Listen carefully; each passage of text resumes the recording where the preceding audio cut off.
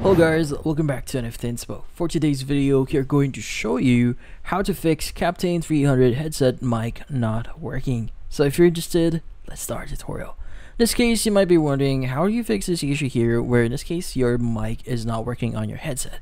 Well, in this case, the first thing you want to do here is you want to access your settings, because in this case sometimes the settings itself might be the problem. So in this case, at the bottom right of your screen, look for the speaker icon here.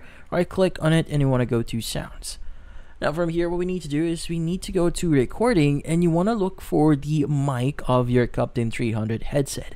In this case, for example, this is your mic. You could go ahead and right click on that mic and you want to go ahead and make sure it's actually enabled. Sometimes it might be labeled as disabled. So in this case, if you do see the enable option here, go ahead and click on it to enable the actual mic. In this case, what we need to do next is you want to select your mic here and you also want to set it as your default mic. Go ahead and click on set default. Also, another thing that you could do here is you want to right click on your microphone, you want to go to properties, and you want to also go to the level section, which in this case, if the 0 or your microphone here is set to 0, you won't be able to use it. So in this case, you might want to increase the level, so maybe around 80 to 100 here. But once you apply that, just click on apply here, click on OK to apply your changes, and for a minute I'll close this one and see if that solves the issue. And that's about it.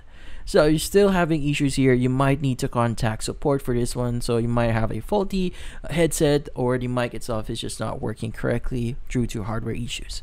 So if you, or in this case, hopefully this video was able to help you, like and subscribe to NFT Inspo. Thank you for watching.